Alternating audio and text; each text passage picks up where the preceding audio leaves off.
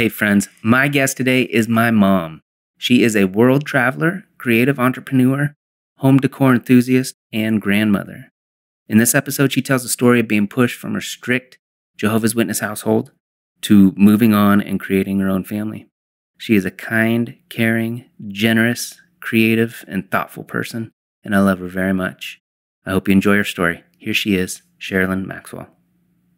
I agree. And that's, I know that doesn't define you, but it's a crazy story. And I don't think people understand how weird certain religions are and what believing in something can force you to do to the people in your life. Mm-hmm. So that's why I wanted to start with that one. So okay. we can get right into it. Why don't you talk about where you grew up? Okay. Well, first of all, I wanted to say, I know you're the person that's directing this, but first of all, I wanted to say how extremely proud I am of you. Thank you. That you're doing this. I'm like blown away because I've always kind of thought you were a little bit bashful, but I feel like what you're doing now is kind of showing what I've thought you've always had inside of you that brings out more conversation. And just, I wanted to say that at the beginning, how proud I am. Cool. Thank you. So your question to me was starting out about religion? Well, just go from the start. Where you grew up in Southern California. Okay. Well, Southern California girl. Love the sun, love the warmth, and it's because I was born in Garden Grove. Actually, I was born in Westminster, but was raised in Garden Grove, which is about 10 minutes from Disneyland. Mm-hmm. So that kind of lifestyle down there of lots of people. The school I went to, lots of kids. Just always loved people. So that was like my element. You know, Eric and I would hop on our bikes and ride up the street, and there was always kids out to play with, and warm weather. You know, never what you're used to of having winters that are cold. So we were just always, seems like we were always playing outside. Mm-hmm. Great childhood as far as just simply living by the beach and having, you know, fun days at the park. Balboa Park was a big place we would always go. I have really fond memories of going there and with groups of kids and playing hide and seek. Like that was in the day where you could let your kids, when they were 6, 7, they would go play hide and seek in a park, like a huge park, and hide. For, you know, I didn't see my mom for 45 minutes. And Eric was even a little than me when we were doing it. So mm-hmm. I have these memories of like just this freedom when we were playing in the parks and that kind of thing and riding our bikes. It felt like a safe environment. It was. I mean, in those days, that was in the 70s, right? Mm-hmm. So actually was in the late 60s, early 70s. So did you go to Disneyland when it was? Every year. Every year? Because it was built in like 55, I think? Yeah. So it was still pretty new. I have memories of going to Disneyland at least once a year. We might have gone twice a year just because it was so close and mm-hmm. it wasn't expensive, you know. Yeah. And of course, it didn't have all the same fun stuff that it has now. It wasn't quite as elaborate. But it was the main street, the main walkway, you know, when you walk in and it's just kind of got all those vendors. And I remember the lollipops that they had for sale. That's my childhood memory of walking by, and every year we got to pick out one of those lollipops that would last like 6 months after you got it. Yeah. But yeah, Disneyland was simpler and very, I don't know, it wasn't as packed. You weren't like, you didn't walk in there and there wasn't people, you know, smushed up against you. So it was definitely kind of like just, I don't know, it wasn't like how we think of going to Disneyland where you prepare a year to go to it. And yeah. Well, the rides are probably weaker too, right? Oh, they were little. They had the Dumbo ride and, you know, the Ferris wheel or not the Ferris wheel, but they had the, what's the tube that takes you through all of them, through the whole thing? The monorail? The monorail. That's an old one. And then the one in the mountain. Thunder Mountain? No, not Thunder Mountain. It's Matterhorn. They had that one in 69, 70. Yeah, I remember. That was probably the scariest one. Yeah. Right? Because it's kind of scary now. That's the one. Do you remember when we went, when I was young, I was probably 6, 7, 8 or whatever, and we saw Aerosmith? Do you remember that? Waiting in line at the monorail. At the Matterhorn, or at wasn't the Matterhorn. it? Yeah. I'm sorry, the Matterhorn. And I didn't know who they were. Oh, yeah. And your dad just freezes and lets them kind of cut through. And he's like, after they left, he goes, man, I should have said, can I shake your hand? So, yeah, that was in the 80s. But, yeah, in the 60s and 70s, it was a cool place. But it's not, it didn't have quite the prestige, I feel like, that it has now. Yeah. Now it's just like this family vacation spot that everybody saves, to go to. It wasn't like that back when we were there. Yeah. But my favorite part of living down in California was the beach. Mm-hmm. And you guys would go there all the time? Yeah. Yeah. Lots. And so your dad, was he a landscaper at that point? Yes. So he had, I don't know when he switched to that, but he had a landscaping business and he did a lot of, my memory as a child was he did commercial accounts. So he had, Pepsi or Coca-Cola. He did those corporate areas and he landscaped and took care of that stuff. And he made a great living. Mm-hmm. I don't ever remember doing without. Like we always had enough. And I think back, they had us when they were in their early 20s. So he was under 30 years old and they had already bought their house and, California's not a cheap place to live. Yeah. So And that was a good time to be putting your family in that community because it was a different place back then. Yeah, the house, the first house that I remember that I have memories of is the house that they bought brand new. And I was probably 6 and Eric was 4. And we moved into that and directly across the street so it's Orange County, Garden Grove, Orange County, Cypress, that area. Wasn't all houses. Across the street from where they built our new complex, our new subdivision, was strawberry fields that went on and on and on. Mm-hmm. And within, 10 years after we had left California in 74, that was all filled in. There's no fields of orange groves or strawberry patches anymore. No, it's all condos and $1 million houses. Yeah. Well, and funny enough that you said that because that area we lived in Cypress was actually a very nice subdivision in the 70s. Going back when you guys were, probably 8, 10, 12, we went back by my old house. It doesn't look like a nice subdivision anymore. Really? Mm-mm. Have you ever looked it up on Zillow to see how much it's worth? Mm-hmm. What's it worth? So my mom told me this, that just recently she told me that they paid, I want to say it was in the $40,000, $50,000 range. It might even have been less. And I Zillowed it and it's like $800,000 house. Oh, that's all? 1,700 square feet. But that's what I'm saying. The neighborhood isn't the same look. Yeah. Isn't the same feel that it was when I was growing up and riding bikes on the street. And same thing probably you'll say about where you grew up in 25 years. It might be completely different. Well, yeah, every time I drive by it, it does look different. I went up there sometime in the last month, and there's different things all over the neighborhood. Mm-hmm. There's some houses that I don't even recognize. Mm-hmm. I know. Yeah. Stuff starts to overgrow, and you just, it changes. The colors of the houses change, and you're like, whose house is that? I don't remember that house. Yeah. Yeah. But yeah, so that part of it, those are the good parts of living in Southern California for sure. And so you said you left in 74, so you would have been 10 or 11? I was 10. You were 10. And so what happened? Why did he and your mom decide to move you guys? Yeah. So Nikki was born in January of 1974. And I was 10, Eric was 8. And Nikki was kind of like the little grand surprise that showed up into our family. And I'll never forget that day. She was just like this alive baby doll that somebody handed me. And when you're a 10-year-old, I was absolutely baby crazy beyond belief. Mm-hmm. And it was like the best gift I could ever get in my life was somebody to hand me this brand new baby. It was my sister. So that was a really happy time.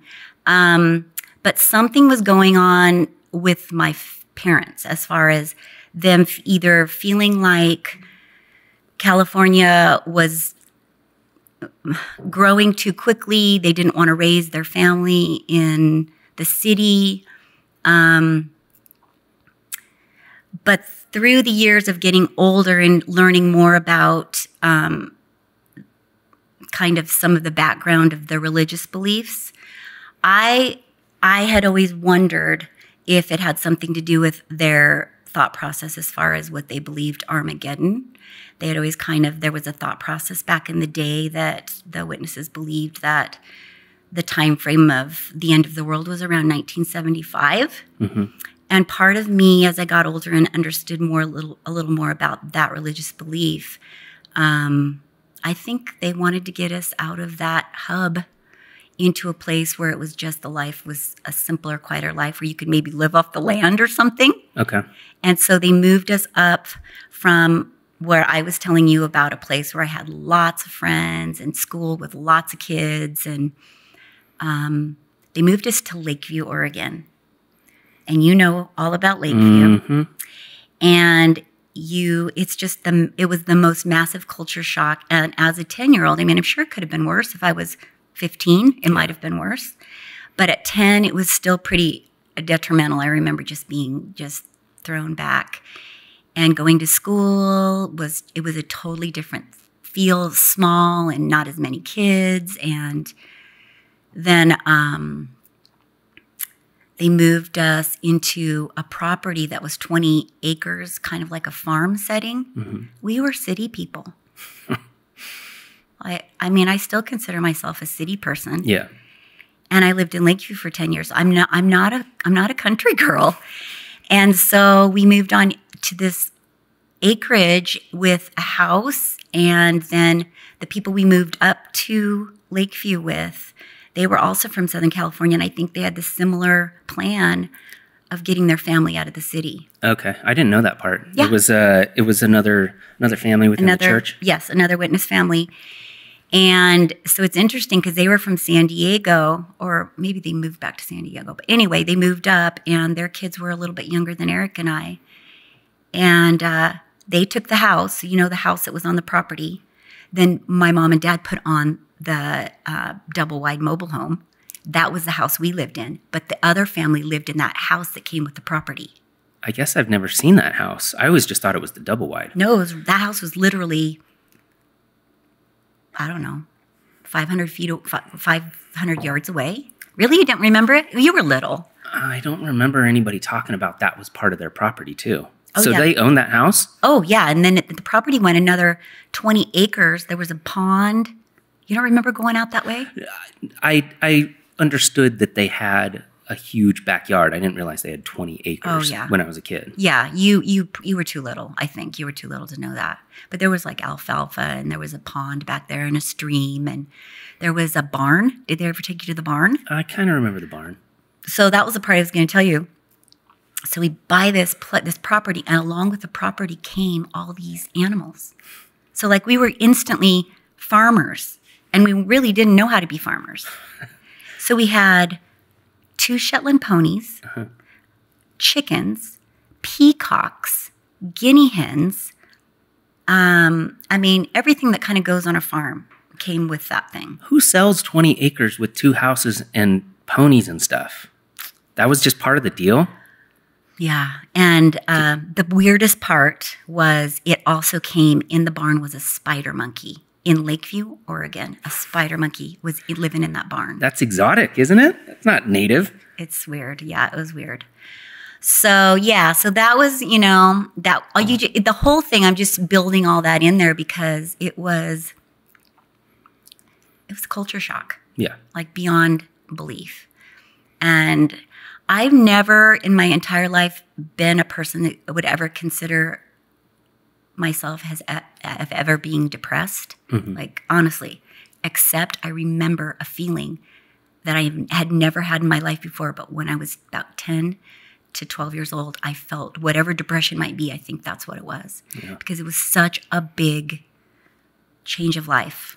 So you're just hanging out in Southern California and you got a new baby sister, and then out of the blue, they're like, hey, we're moving. We're going to sell the house and move to Lakeview. Yeah. And so did you even understand what that meant, really? No, because when you're 10, you just go with the flow, right? Yeah. I mean, you got to do what your parents decide. But, now that something else just sparked in my head, Cody, sorry. We were talking about young days and you called you Eric. I do remember one of the main reasons now. And I do remember my dad taking a trip up there prior to them saying they're moving us to Lakeview. And it had something to do also, again, with the religion. Because my dad was what they call an elder in the witness congregation. And I think he wanted to be used in a way where he felt like he was offering more to that religion. And so he was going to a place where he thought they needed help in that way. The congregation needed more elders or help with that situation. And that particular congregation in Lakeview was small. And I don't know the particulars of, how many elders had or all that. But that was one of also the major deciding forces, as I recall, that he was moving his family. They somehow reached out? Because that's such a tiny community. I think he went on the drive with this other man that we moved up with. And they both decided they wanted something in Oregon. And they wanted something small, and they wanted to be of help to the congregation. And when they hit the California border into Oregon, and they saw the Goose Lake, and they drove up, and I don't know the exact particulars, but we ended up 14 miles in Oregon, in Lakeview, Oregon. That's such a weird place to end up. I know. After spending so much time there, I don't know why anybody would want to live there. I mean, I guess that's cool. You get 20 acres and some ponies and all that kind of stuff. But to go from Southern California like that. Yeah. No beach. We had so 4 feet of snow in the winter. I'm like, I didn't even know snow. So, yeah, that was a pretty big change for all of us. So I want to go back because we didn't really state at the start. So we're talking about the religion of Jehovah's Witnesses. Correct. And so he was the primary force in getting into that path, right? He was the one that kind of sought it out, or it sought him? No. So the way I've been told, the story that I've been told was my mom, when she was in high school, maybe her last year of high school, her mother, Alice, my grandma Alice, she was studying with the witnesses. And my mom started to kind of become interested. And so she started studying as well. And at the time, I think my mom and dad were dating. I mean, they were dating in high school. And my dad was not the one that was at first, grabbed by it. It was my mom. And then I think through time, he realized, she was the person for him. I think he started to investigate it as well because he loved her. Yeah, and you can't have one in that religion. No, and not generally. It doesn't work very well. Yeah. I mean, my grandma Alice did. My grandpa Ford never became a witness. My grandma was married to him for 40-some years, and he never converted. But my dad did, and they both ended up, they got married, and then they were, I believe, baptized into the religion before I was born. So I was born into the religion. Mm-hmm. There was no, I knew nothing different. Yeah. And so what was that like? How often did you guys have to go to service? Did you have to do the whole door-to-door thing? Yeah. All of it? Yeah. So, that's just part of the belief system. The way they believe is that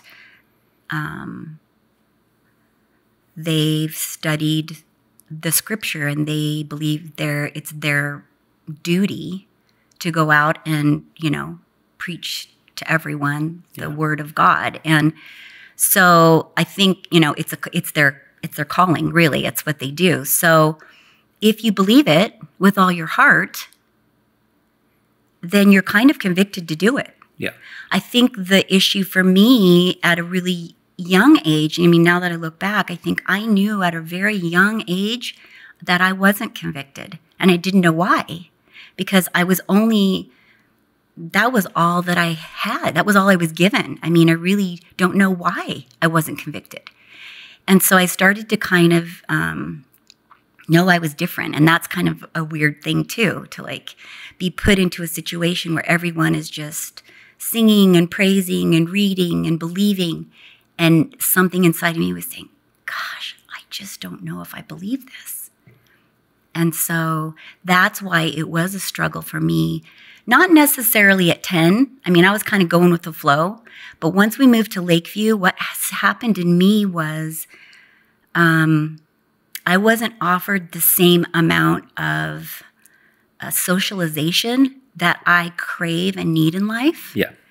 And so that's when things really started to shift gears for me, because the way that you go through life in that religion is they don't want you to be out learning things from other people, other ways. They don't want you to be learning about how, to carve a pumpkin. Mm-hmm. They don't want you to learn about holidays in general, because holidays are pagan and they don't want you to be a part of that. So as I started to have friends that weren't witnesses, which is what I did when I got to Lakeview, because there weren't that many witness kids. Yeah. It was a little bitty town. Yeah. It just started to spark things in me that made me think and question and doubt. And they don't want you questioning anything. They just want you to blindly follow. Yeah. Yeah, it starts to go off the rails if you are questioning what's going on. Yeah. So it was so important to your parents. They were so convicted in that religion that they left paradise and moved to southern Oregon. They got you guys 20 acres. They start getting themselves involved with that. Very, very involved in the church, Mm-hmm. yeah. And so then you're in 5th grade. And so you start going to school and meeting new people and discovering that there's other things going on. And then you realize it's kind of not for you, right? Yeah, I would say, I mean, I've talked about this with Eric and Nikki a little bit. Nikki was only 5 when I was 15. So that's when it really started to switch for me, was that I didn't want to go door to door. I didn't want to go to the meetings that were 3 times a week. There were all these things that I just knew it was like it was a fake. I was faking it. Yeah. But when you're 15, you're still under your house rules. I mean, you remember being 15. You remember the conflicts we had. I'm like, Cody, because I'm your mom, you can't. And I knew that at 15, but to me, this was like bigger than just them telling me, no, you can't date, or no, you can't go to the football games because there's a meeting tonight. It was bigger. It was about, they wanted me to tell other people that I believed a certain way, and they wanted me to help these people learn the way I was supposed to believe, and I didn't believe it. Yeah. So that was what really happened to me when I was 15. It wasn't because I wanted to go to parties and because I wanted to, I mean, that was a bit of it, but the real part of it was that I was expected to teach others and tell others about this fantastic life of being a Jehovah's Witness, and I didn't believe it. Mm-hmm. So that's when things really started to shift with me. Plus also at 15, you also start to think for yourself a little. You want to start learning things on your own. You don't want to be told what you're supposed to think. You remember 15, 16, 17. Mm-hmm. And by the time I was 17, it was difficult. It was a difficult life at home. I found myself morally starting to change. Like I was learning to lie in order to do some of the things I wanted to do. Hang out with boys and just live a normal life, Cody. It wasn't even necessarily that. It was just like I wanted to go to a football game. Mm-hmm. I wanted to go to a school dance. So what would you tell them how would you lie to make that happen? Did you say you're going to somebody's house to read the scripture? Yeah. Seriously? Honestly. Yeah. So I have this really, really specific memory of like a lie that I remember feeling like guilty for, but doing it anyway because I wanted to have this experience. But it was a friend of mine in town, and it was Halloween. And I think I was, gosh, I can't even remember the exact age. I was maybe 14 or 15. 15 probably. And I told my mom and dad that I was going to go study with my friend because she really wanted to understand why Halloween was pagan and it was bad and da-da-da. Took my Bible, took my book bag, and I went in, and I had no desire to teach her anything different. I wanted to see what Halloween was about. Because that was the first time you got to experience it, was at 15 years old. Yeah. So but I also had a conscience. I mean, so that's what I'm saying. That's the dilemma. Like, that's the dilemma, outright lying to your parents so that you can go do something. But you just felt guilty as a person. You didn't feel like Jehovah was looking down on you. No. I felt guilty as, like I said, morally. I was going against my moral compass. Mm-hmm. But I kind of found that the desire I had more to see more of what was going on outside of my bubble that I lived in, I was starting to make more of those choices to lie to be able to experience it. Yeah. Yeah, and once you start doing it and you find out you can get away with it, you try a little bit more. You try a little bit, yeah. Yeah, I did that with you. I know. I know, and I'm so glad that we can finally sit down and, you can share some of it with me, but I'm like, how did I miss that? When you want to do something and you're that age, you find a way to do it. You manipulate. Yeah, you do. You find a way to do it. You do. So it's so hard for me to understand, and I'm sure anyone who listens to this, what it's like to wake up on Christmas morning and it's just another day. Isn't that weird? It probably would be more weird if I had known what it was like. Yeah. Because I'd never known what a Christmas was like, right? I didn't know. So what you don't know, you don't miss. But the older I got and the more I realized, I started talking to people and they were, telling me, and they come to school on, after Christmas, and they'd have all this cute stuff and, oh, I got a new this and that. And I was like, that sounds fun. That sounds awesome. That sounds actually really kind. You're giving people gifts. And so, there was part of me that as I got older, I was just like, wow, maybe there is something to this holiday stuff. Mm-hmm. But I also, and through my lifetime, I developed 3 amazing human beings that kind of helped me through the whole trek of going through my teenage years. And I owe a lot of the balance that I had, being able to deal with what was going on at home and also feeling like I had a safety at school because I had these people that saw the other side of me. They saw the side of me that was battling this. Yeah. Do I stay in my home and continue to do what my parents expect of me? Or do I follow my heart that tells me I don't really think I believe this religion? And they were they were really comforting and helping to me. Did you feel like you were 2 different people? Yeah. Yeah? For sure. Absolutely. You had to be Jehovah Cherilyn when you were at home, and then you got to be regular Cherilyn at school? Well, I wasn't ever, I think my parents knew at 15 and up that it was a push. I wasn't faking that I was wanting to study and wanting to go to meetings. I was made to do that. Yeah. I wasn't faking it. But I think there was a bit of the fakeness going on when I was at the church because those people at church didn't know what was going on at home. They didn't know the battle at home. They just saw me sitting at the meeting with the Bible in my lap and, I had to do it. So you reached the breaking point when you were 17 or 18? 17, my junior year, there was kind of a cracking point where I just couldn't do it anymore. And there were 2 people in the congregation who were friends of mine. And I think they knew they understood what I was going through.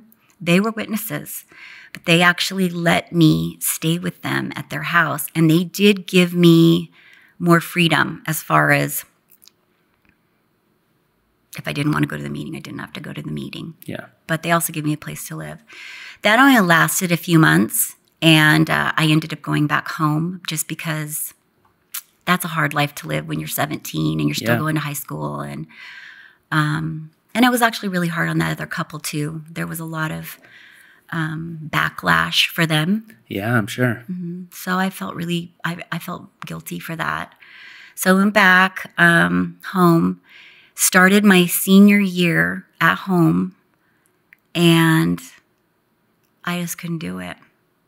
And so I ended up leaving home, and the people that I worked for, Charlie and Vicky Drinkwater, that's where I worked at the Polar Bear, during my senior year. Mm-hmm. They actually gave me a home, and they let me live with them. And it was very generous and very loving, and I'll never forget that gracious gesture that they did for me. So my senior year, I did live with them.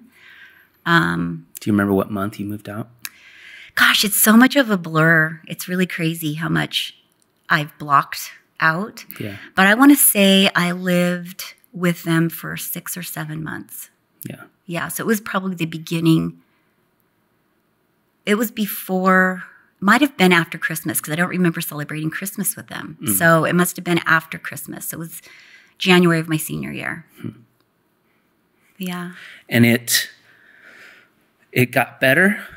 I mean, at least you had your freedom at that point, right? Yes and no. I mean, it got better because I felt like I wasn't living a lie. Yeah.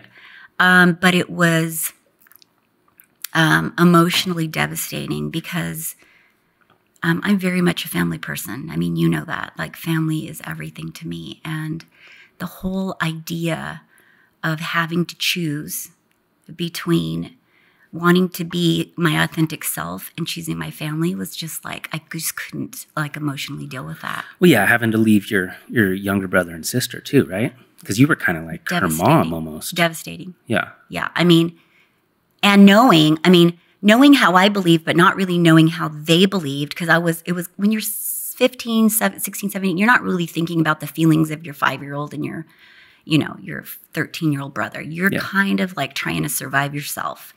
So I didn't really get a lot of that feeling of oh my gosh, I've left my siblings in the religion.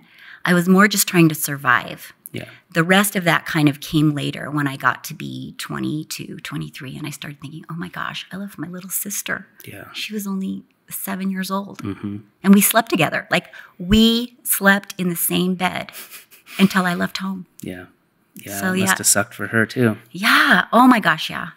Well, so that brings us to the most disappointing part of the story, in that, for anybody listening, if you don't know, when somebody leaves the church, they get excommunicated, right? Right. Is that the right term?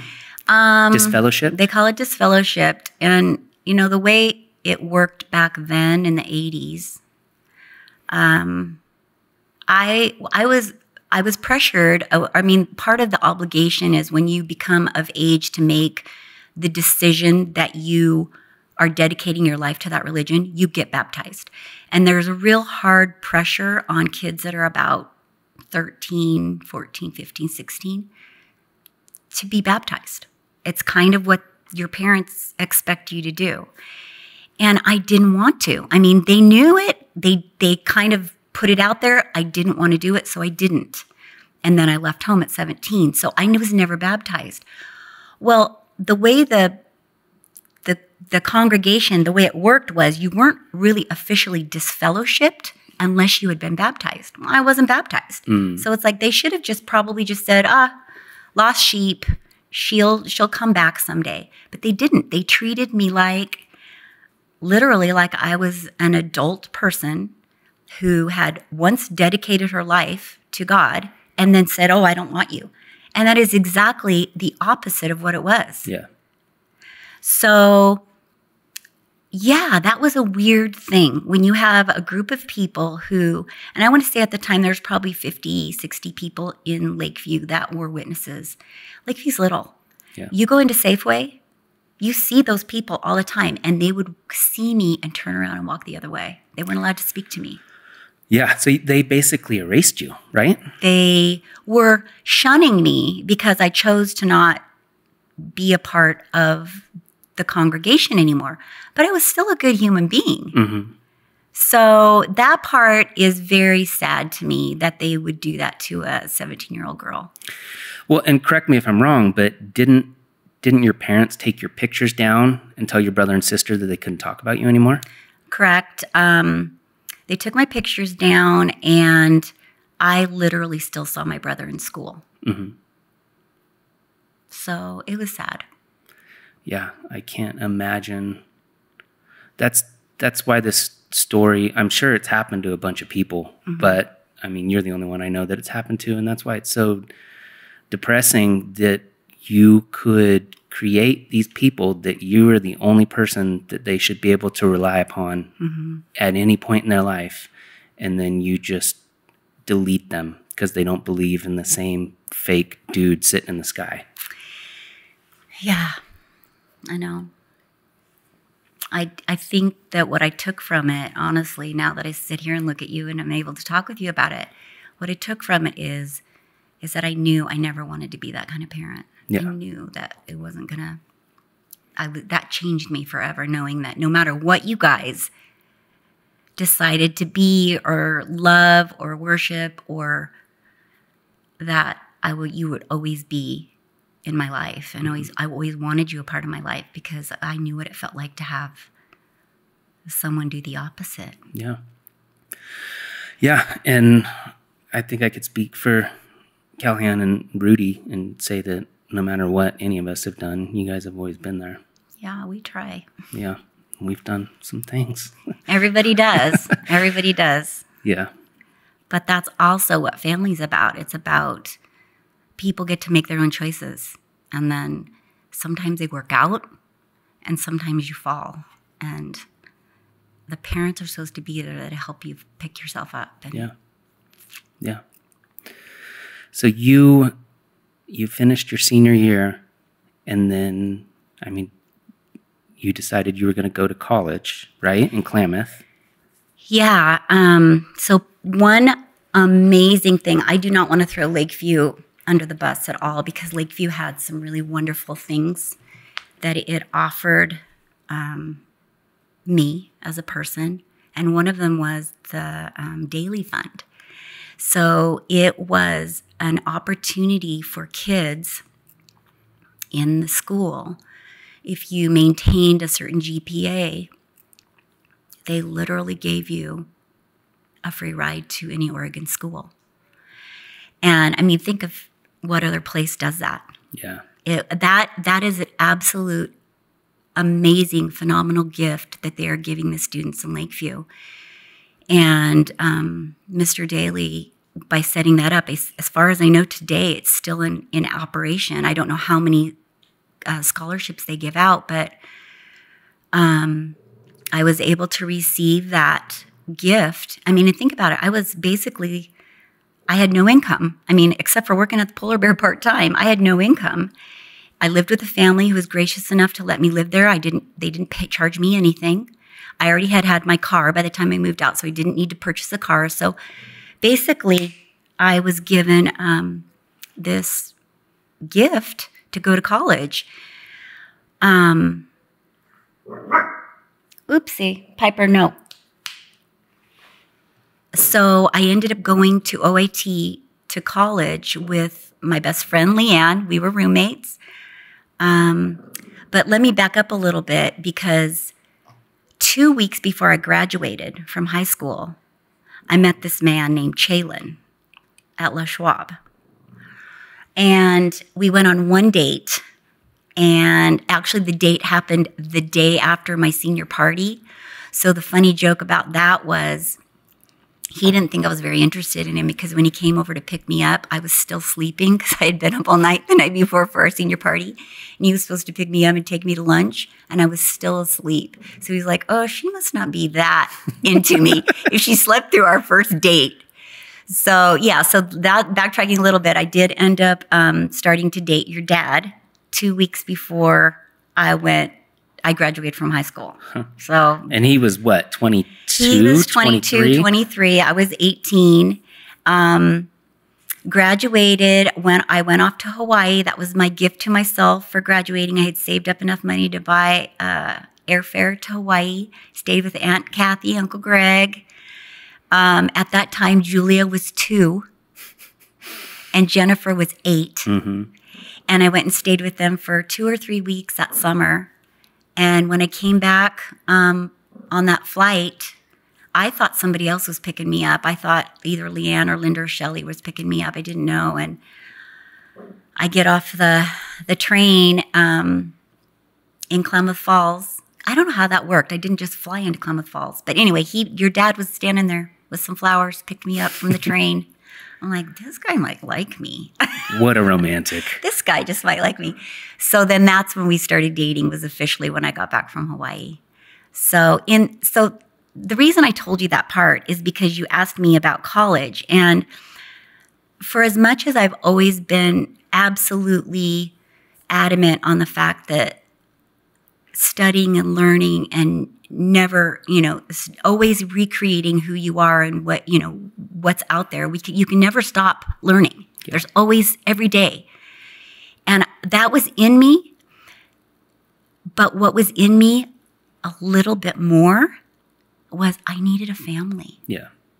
And there was just this tug saying, you have to build, you have to build a life and be able to support yourself and become educated so you can do that. But there was this bigger part that kept saying, but you need a family. Mm-hmm. You have to build this family. So what happened in my life prior is probably what changed the way I thought from 18, 19 on. Yeah. And so, yeah. Yeah, because you got pregnant and had me at 19, right? Well, yeah, I got pregnant. I went to 1 year at OIT, and I did enjoy it, and it was a wonderful experience, and I'm so, so grateful.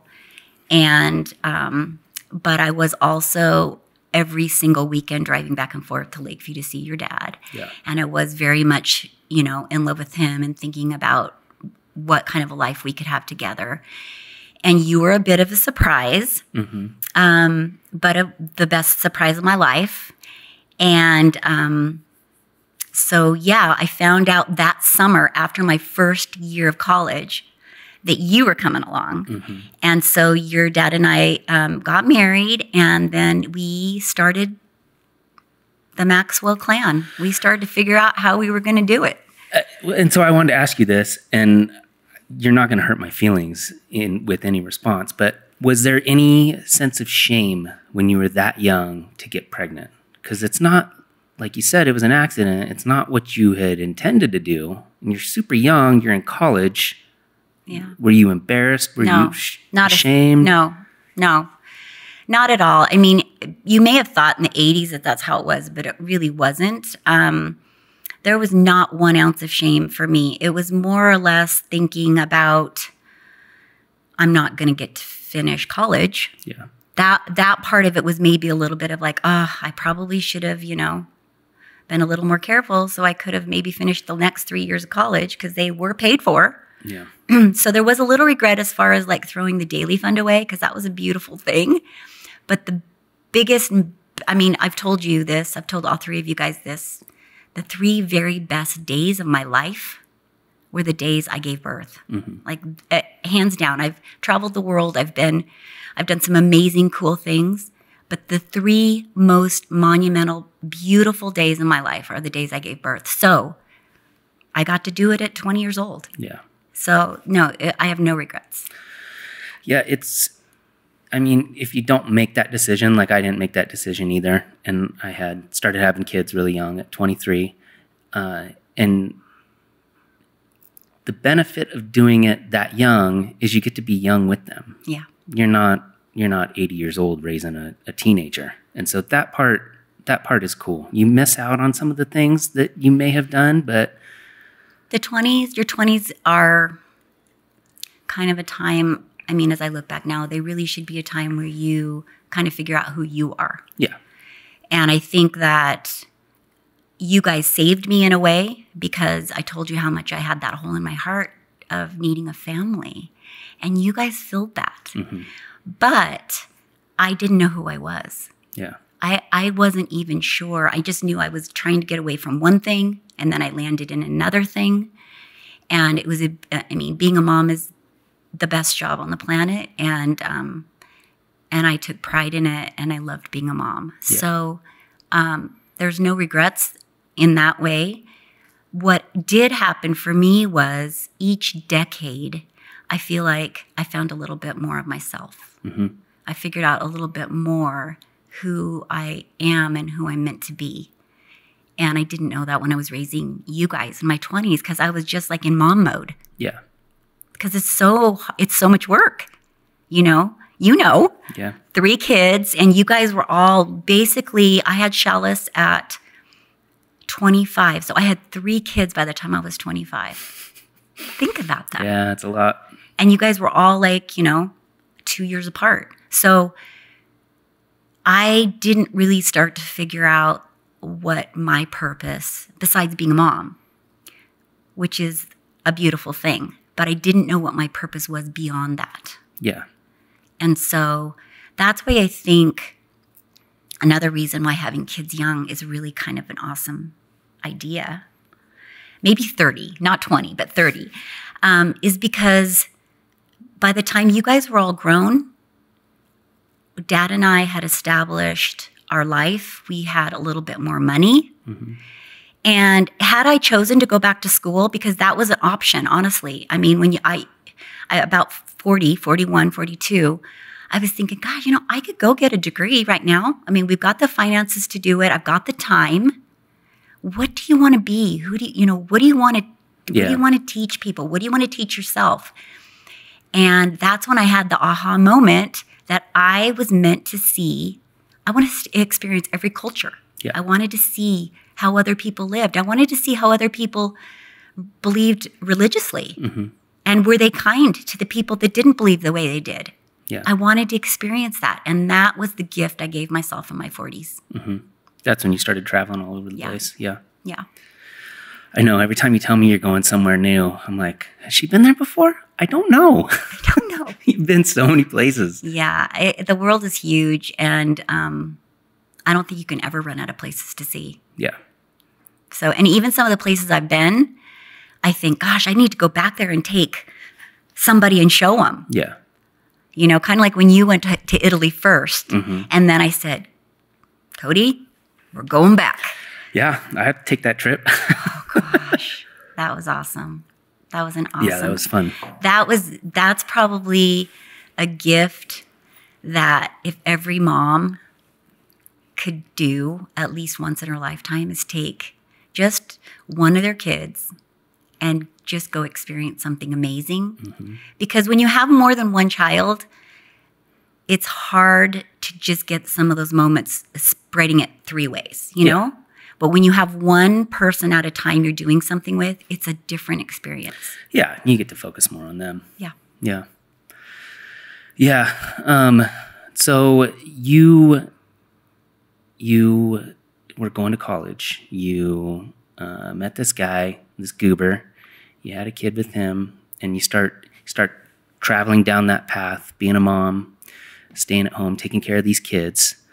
And did the other people in your life, your previous life, ever try to reach out and try to make amends, or was it just kind of like this disconnect that you just was always in the back of your mind, but you couldn't quite touch? Once I was rejected by the group of the witness people, I just kind of looked at it like they really never were my friends. Mm-hmm. They really never were my people. And so that wasn't as much of a pain to me as it was the parental part and my siblings. Mm-hmm. And so after I had you, I was maybe 2-3 years out from being separated from my family. I do remember my parents coming to see you. They were curious. Everybody wanted to meet you. I was married, so I wasn't, I guess, as much of a shame maybe to them. I don't know how that worked. I don't know why they changed because I was still the same person, right? I didn't go back to the religion. But they did kind of step in a little bit more into our life. And I do remember them coming over and meeting you. And I even remember Grandma Alice holding you. I have pictures of that. Mm-hmm. She was a witness. So that part of it started to change. I think they were still really thinking that they could convert us back. I think they were trying harder with your dad. And they were trying a little bit with me as well. But, that wasn't meant to be. And then when your dad and I decided to start moving with Les Schwab, that was right after Callahan was born. He was 4 months old. And we packed up the house in Lakeview and we filled one little bitty U-Haul. And I had a 4-month-old in a car seat. And back in those days, this is how crazy this was. He was in a car seat next to me in the car because... Because there's no airbag. There's no airbag. Plus, I didn't have anybody. I was driving our car and Dad was driving the U-Haul with you. Mm-hmm.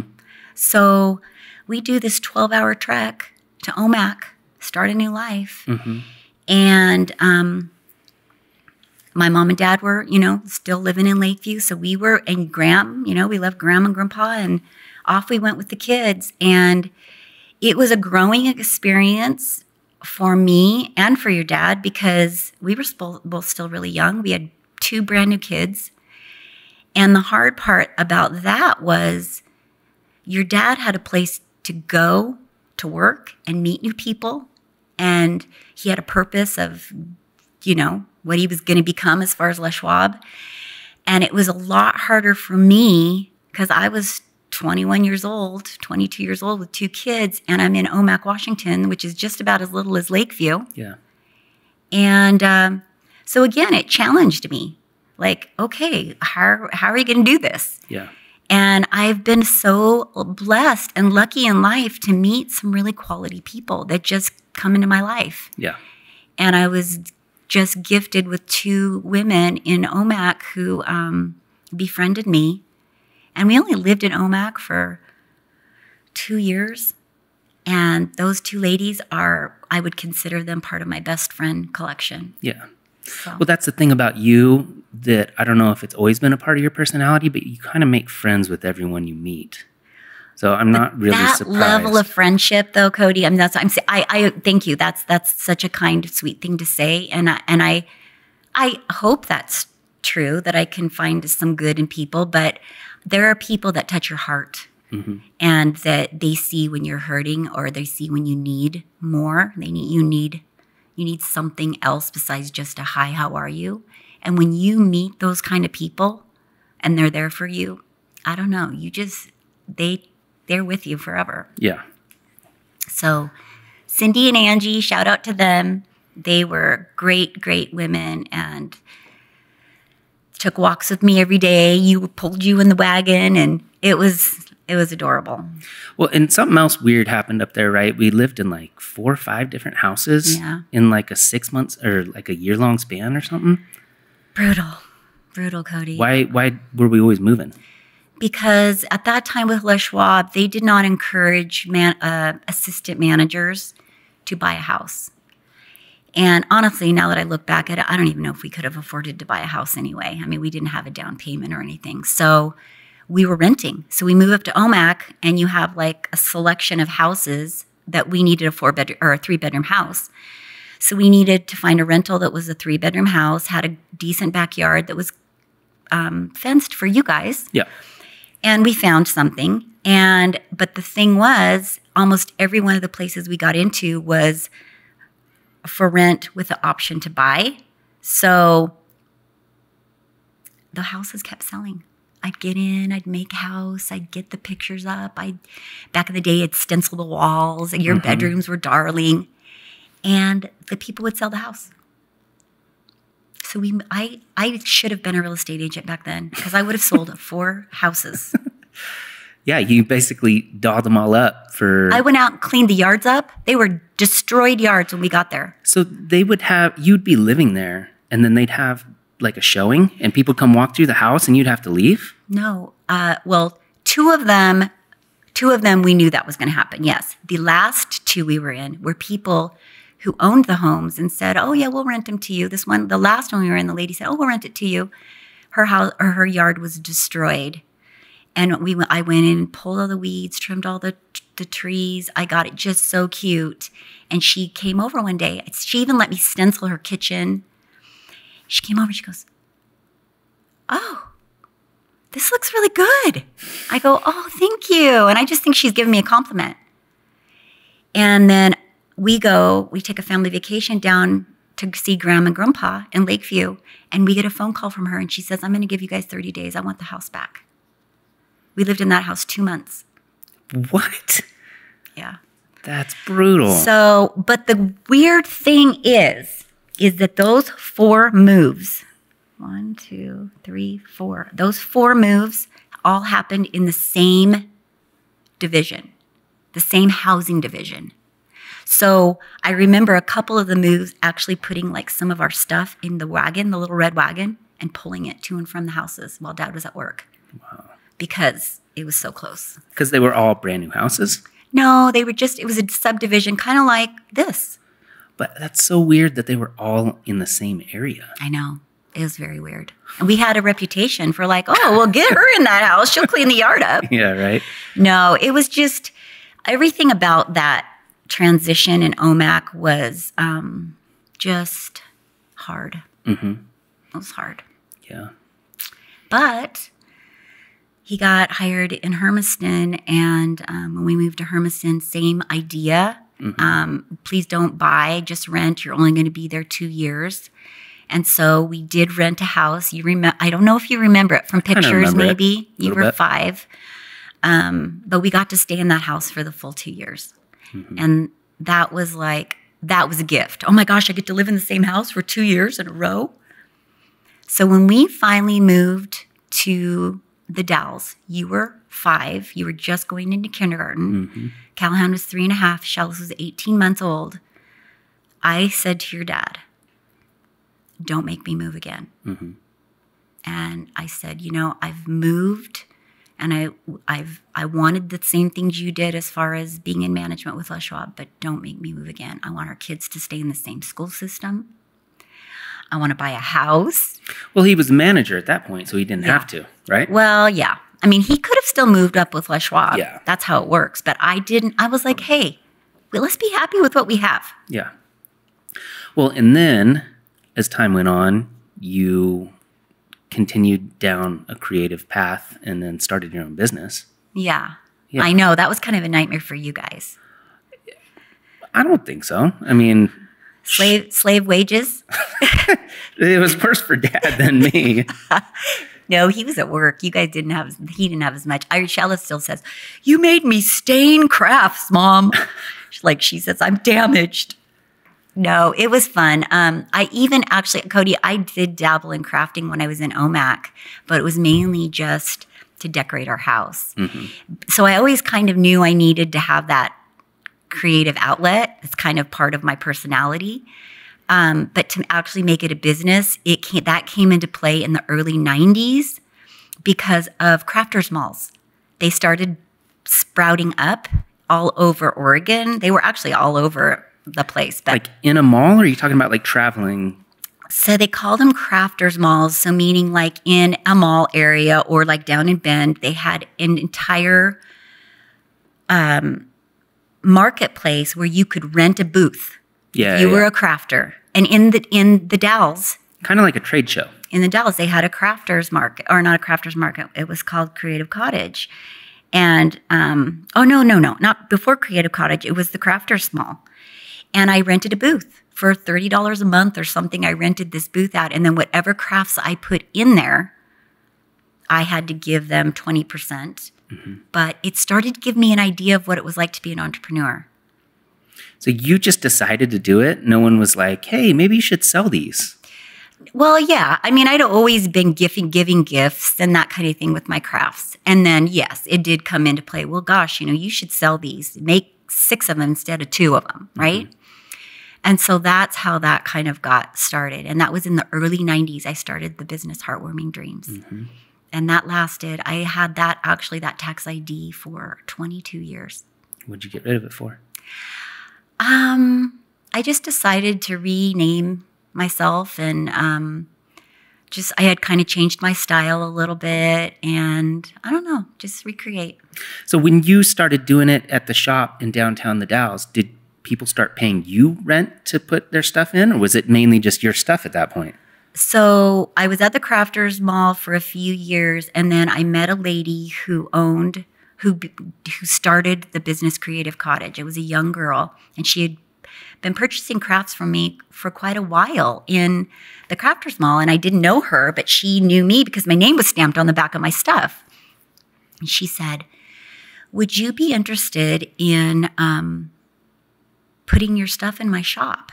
And I'm not going to ask you to rent the space. I'm just going to ask if for like a 25% commission." And I was like, "Sure." And she goes, "Well, honestly, I'd knock it down to 20% commission if you'd work a day or 2 a month." I was like, "Absolutely." So that's how Creative Cottage began for me. And I only did that literally for a year and a half. And then we had some things happen in our family that kind of changed that perspective for me as far as much time as I was taking in the shop, and just kind of reevaluated how much time I was spending with my business. And so I kind of restructured myself at that time and pulled away from Creative Cottage. And then after that, Creative Cottage was sold to another woman. Well, it's impossible to keep a business running in downtown The Dalles anyway. Everything goes out of business. Sean McCleary, who had purchased it from that original girl, and Sean bought my part out as well. She kept that store. She kind of did that store and lasted, I want to say, 15 years. Really? Yeah, she added a food area, and she made it was a little area where you could get coffee and lunches, and then go walk next door and do crafts. Yeah, so I mean, she did hold it together. But having a small business and running it out of a shop takes an enormous amount of time. Yeah, if you break it down, you're making like $5 an hour. At a certain point, depending on how much time you put into it. Yeah, it definitely wasn't as lucrative as I feel like crafting is to me now. Yeah. But back then it was more about I don't know if the prestige is the right name, but I think there's something about being a shop owner or saying that's my store. Yeah, for sure. But for me and my kind of financial brain, it needs to scribble out on paper too. You need to be able to say you're making some money. Yeah, well, most people who take on something like that, they're either the creative force who makes the stuff, or they're like the numbers person in the background that's taking care of the books. Like, there aren't many people that do all of it because it's just too much. Yeah. And if you're more like creatively driven, you don't care about the financial stuff. Yeah. Well, I think that's maybe where I came to when I dabbled back into the business again, where I was doing it more so in shows.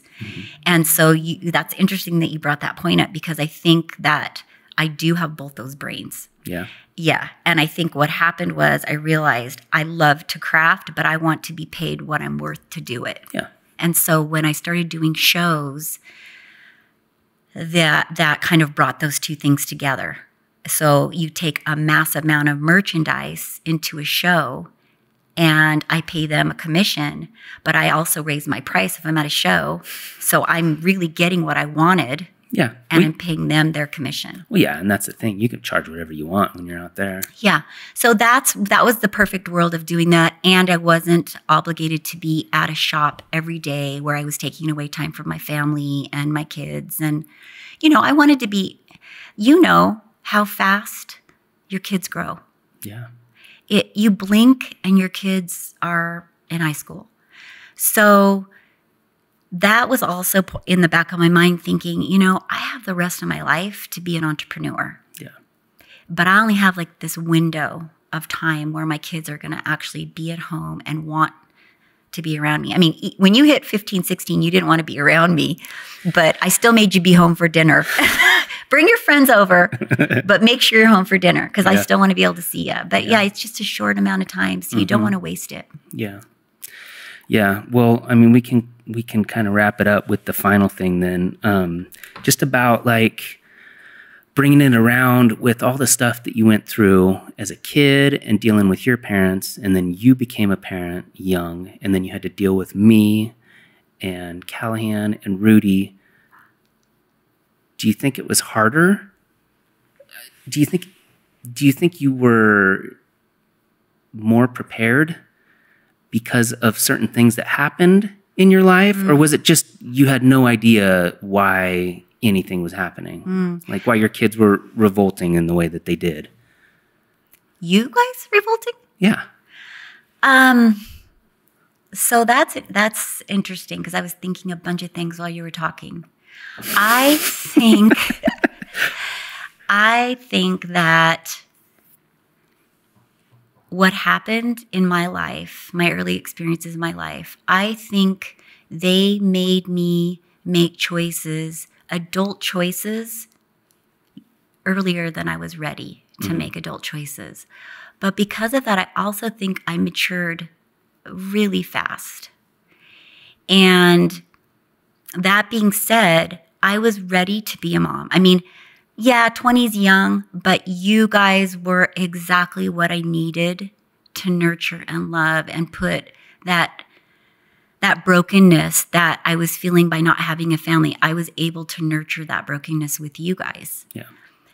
What you were saying about the rebelliousness about you guys when you got to be 15, 16, I think my personality, I probably taught you some of that. I probably taught you. If you don't believe what I said, you better probably say, well, why are you telling me that?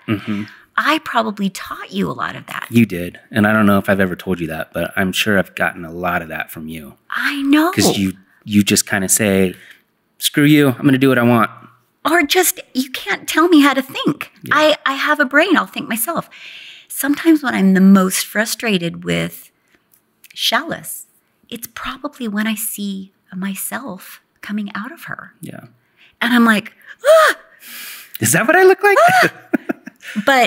But in a way, I mean, I can't be angry about it. All I can do is be grateful that we still all love each other and we still all care about each other and we still all support each other. Like, that's the biggest gift in the world, to know that we can go through some of those turmoils, all of those turmoils that we've gone through with your teenage years. You grew out of that, then you became a young dad, and you've had different things. Same with, Callahan and Chalice. We all have things that happen in life. But the true test is if you love each other through it. Yeah. Like, you just don't give up. Yeah.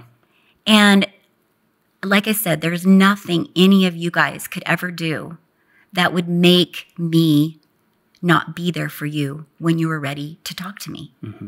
And that I learned from my experiences before. I was like, I know how much I need that, so I know that's what my kids need. Yeah. Well, and even to go as far as to forgive your parents, and to, even though I refused to do it from all the things that I knew, you went back and tried to fix what you could before he passed away. Yeah. Which is really cool. Thanks. I did that. Of course, not everybody understands it or agrees with it. But I did that for myself. Yeah. And I've explained it to my brother and my sister, and they have their own path. And I don't need to be friends with, all the people from my past that were in the religion. I don't need that, because they didn't help get me to where I am today. But what I did need the love of my parents. I did need that. And the final way that I was able to achieve that with both my mom and my dad was just breaking it down to the most simple dynamic that I don't need them to convert me. I don't need them to teach me their way. I know their way. I understand their way, and I'm glad for them that they have that. But I need their love as a parent. Yeah. And as long as we could keep it simple, like, Dad, let's talk about sports. Let's talk about our kids. Let's talk about going to Mexico together. Don't try to convert me. I am your daughter. I'm not somebody that you're going to meet going door to door. I'm your daughter. Just love me as your daughter. And once he actually grasped that, Cody, it was easy. Yeah. Yeah, too bad it took so many years. No. But I did get to say goodbye, and I'm grateful for that. And life is hard, I mean, it's not all easy. So you just have to work through each of those things as they come. And saying goodbye to somebody that you didn't really get to spend as much time with as you wanted to, that's hard. Yeah.